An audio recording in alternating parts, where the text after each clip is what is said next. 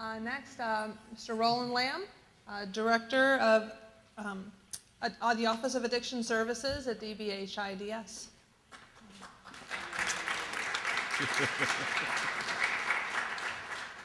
Good morning. You don't know how much your presence here means to me. As Dr. Evans said, about a year ago, I had a dinner meeting with Dr. Trusandra Taylor discussing how do you serve people and manage medication, because it seemed that we were busy managing people and serving the medication. And as Arthur said, we've been wrestling with this over and over and over again, and had not been able to come up with a consistent approach that served the people that needed the service the most.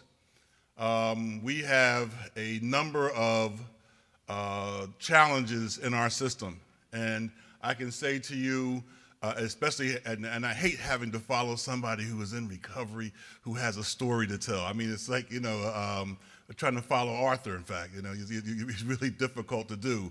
But the reality is that we have a very many challenges that we have to address going forward in our field, not the least of which have been what are going to be huge budget cuts. If we're not able to inform the larger system around us about the need to serve people in an appropriate way, in the most clinically appropriate way, then we're going to be served by a larger system that not only does not understand, but does not care to.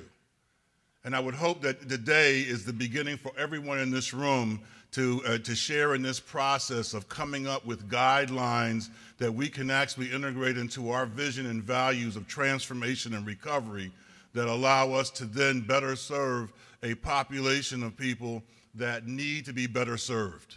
And for that, on that note, I'm going to say thank you again very, very much. Have a great day.